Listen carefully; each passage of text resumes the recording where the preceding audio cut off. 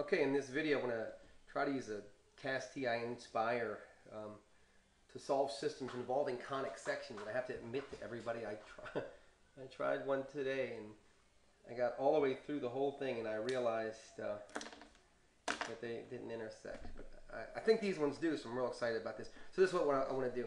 I want to solve systems involving conic sections.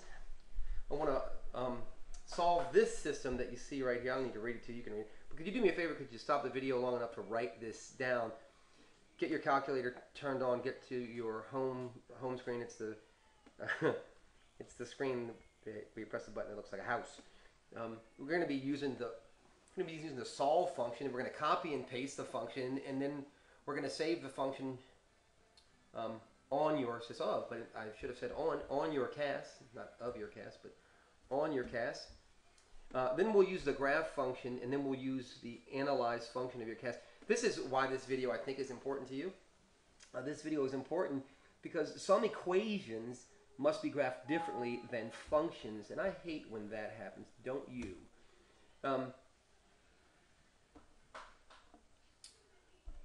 So let's try to move on here. First thing I'm going to do is I'm going to go to your home screen, go to choose calculator. So we're going to choose calculator, and then we're going to put these functions from here. It's going to get pretty easy, but let's just type the function in. We're going to type in solve, S-O-L.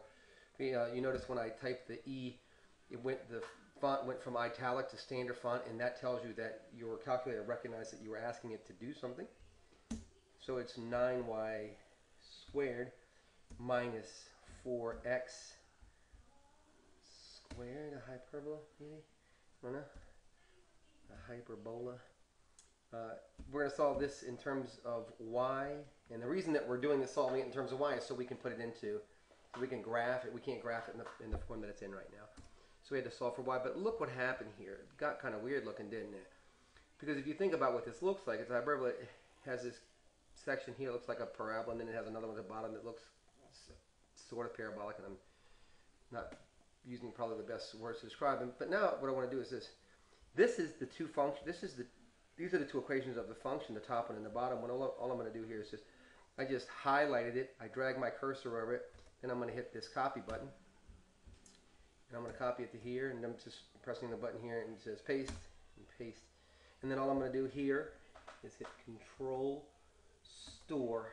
And I'm going to call this one f of x, if you don't mind. F of x.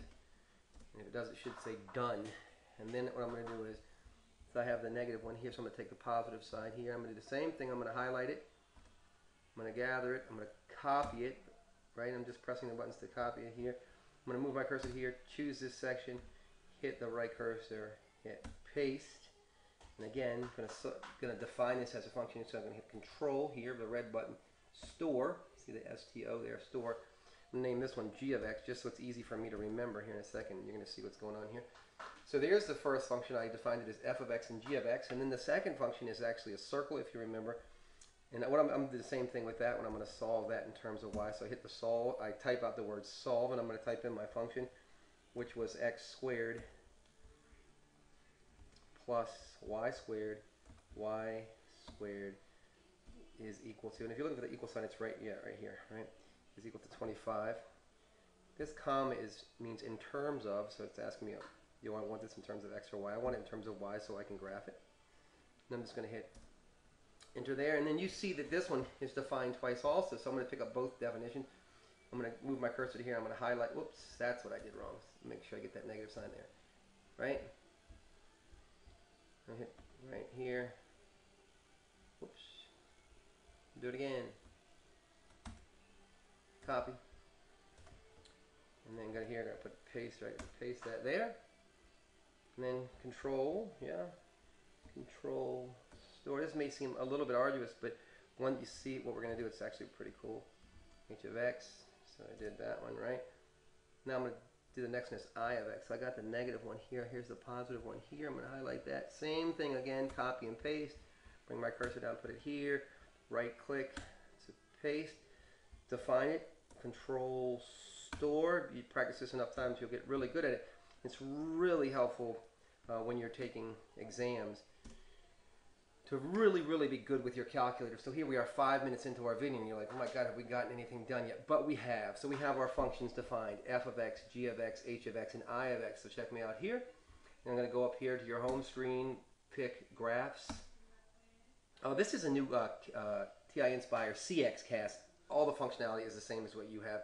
But I will say, if you haven't upgraded your software, you should hook it to the computer and you still get free upgrades. You should be on 2 point something. So if you're on 1.7 or whatever, upgrade now. So this is all I'm going to do. I'm going to start to graph this. I'm just going to type in f of x. Remember, we defined that. And there's that. And then remember, we had g of x was the other one. So we'll put in g of x, and there's the hyperbola. Right there are those two pieces. And then we had h of x, didn't we? H of x. All right. And this is the thing I told you. This is the little tricky part, the important part, that some equations must be graphed differently than functions. So that's all I'm showing you right here. There is no way to put a circle in as a function. You can just draw a circle, but if you do and you try to find intersections of it, it doesn't recognize it. So you have to do it this way. So that's g of x. Am I at I of x, you guys? Yeah, I of x, right? I of x. And hit enter, and there's that. So it's kind of a tennis ball or maybe a basketball, depending on where you are. Okay, so maybe you're not that impressed, but here's the good news, is that 6 minutes into this, you should have gotten pretty good at this. And now what we're going to do here is we're going to go to our tools.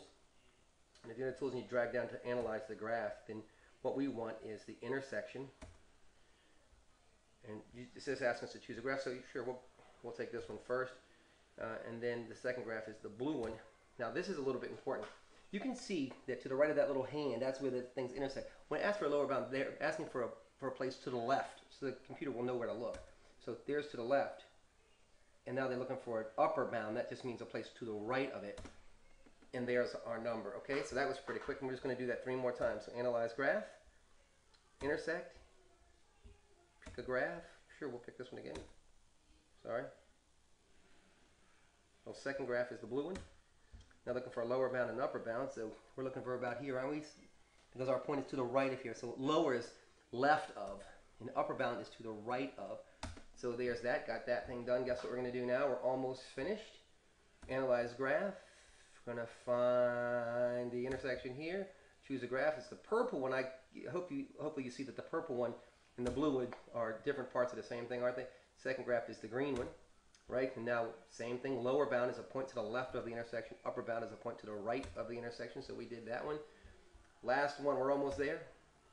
Let's see if we kept our word to each other. Intersection. First graph here. Second one is the purple one. Lower bound means to the left. Right, it's on the interval. Upper bound is to the right. So if you look in the bottom left-hand corner of my screen, it's asking you for that piece of information. We're at 8 minutes and we are done. So look, this is really helpful, and the more that you mess around with your computer, your calculator, the better you're going to get with this thing. So you really have to be playing these games with a calculator, and I would say, you know what, go on Texas Instruments site, and you'll see my last name, Lindelof, L-I-N-D-E-L-O-F, and I've done a bunch of videos a bunch of workshops showing how to use this thing, and if you get good at it, man, it will really pay off for you. So I hope this was helpful. Ciao.